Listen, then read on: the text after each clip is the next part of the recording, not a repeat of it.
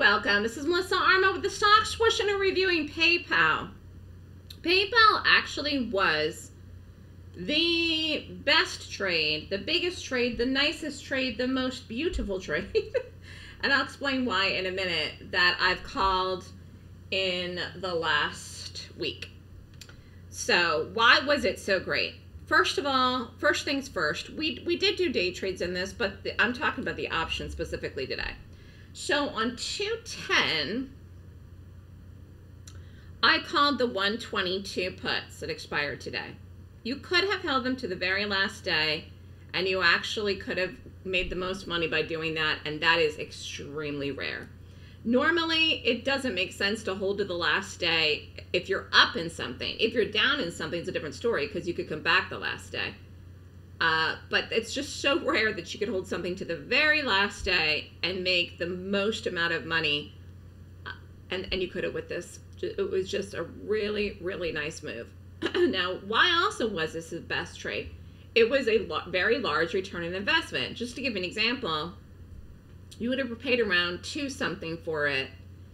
And again, you could have sold it today for, I think, 19 or something or 18 or something today, which is just crazy. Again, yesterday was a beautiful exit, but it didn't matter where you got out of it. Every single person that did this trade made money. You could not have screwed this trade up. It never did anything wrong. We did puts, okay? They worked, and it almost went straight down. Again, I'm just going to show you my arrow here. Like, I always tell people things don't go straight up and things don't go straight down. Sometimes they do, but it's rare. This was so rare because it literally went straight down. So, again, if you're going long and something goes straight up, that's fabulous. If you're short, something goes straight down, it's fabulous. What do I mean? As soon as you take it, the trade is up, and there's really no money management needed whatsoever at all. You don't have to think about it. It's up every single solitary day. This was up every single solitary day, including the day of the last day of expiration. So it was here. The second day it fell all the way down. Again, we did the 122 puts. It came down here, broke 115 that day. Was down lower this day, 113. Here, this was still up here. Again, it was the 122 puts at 114. It was still up positive. Then it was up even more, 110. Then it came down here. Below the day, it was 103. I mean, so this was just a great read on this, number one. But it also was a perfect entry with the timing. So what do you need to be successful trading options? You've got to get the direction right. You got to do that right with all your trades. I mean, that's just a fact. Okay? You also have to trade stocks that move, because it's pointless if they don't move. You need the momentum and the movement. Otherwise, it makes no sense to do them as options either. Again, that goes for regular trading too. But number 3, and this is important for day trades too, because you got to get in and out flat before forward, but it is really important with options because you have to get the timing right. You could be right in the directional bias of a trade, even could go through the strike, and you may not make money. You could lose in the trade if you don't get the timing right. So timing is extremely important, and if I had to pick one of the most important things with options, besides directional bias, which just goes without saying, it's the timing. I've been extremely good at timing trades for the options newsletter. And this was just one of many examples where you have a huge return on investment, a very small investment, and then you get a huge return on investment for something that required, you did not have to think. You didn't have to think at this at all. Every person that did this made money. You didn't have to think. There was no thought process involved. And I wish every trade was like that. A lot of trades I have to think. A lot of market calls I have to think. A lot of times I have to think. I'm thinking 24/7. You know, right now I'm tired. I'm happy for a 3-day weekend. My brain is tired this week. But the reality is this, you did not have to think at all with this. It literally went straight down. Every day it fell. And I hope we get another one like this.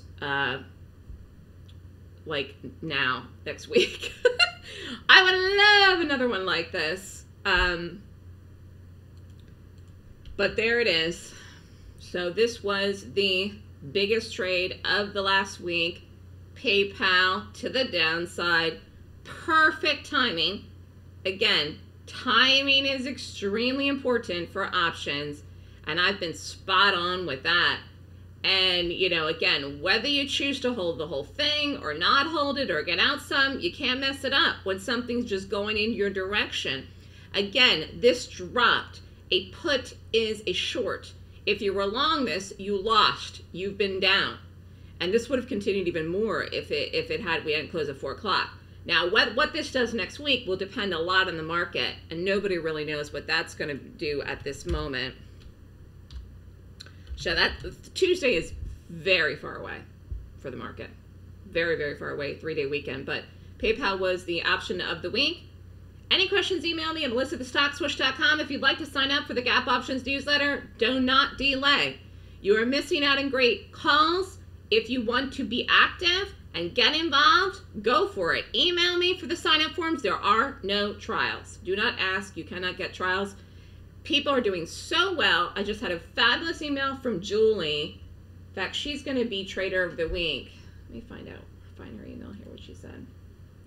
She said, it's been a great day and even a better 5 weeks. I'm up 20K so far, and I'm loving the daily excitement.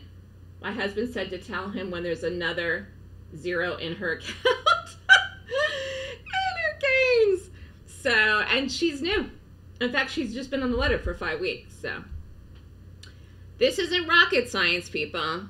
But, you know, I think one of the other things is, too, people lack confidence. And you got to get your confidence up. Part of that is making money. So sometimes when your confidence is in the toilet, the only way to improve it is making money. That means signing up for a subscription service and taking a chance at spending money, but you got to turn your confidence around. And I think when people are losing, their confidence is in the toilet. So the only way to turn it around is what? You got to start making money.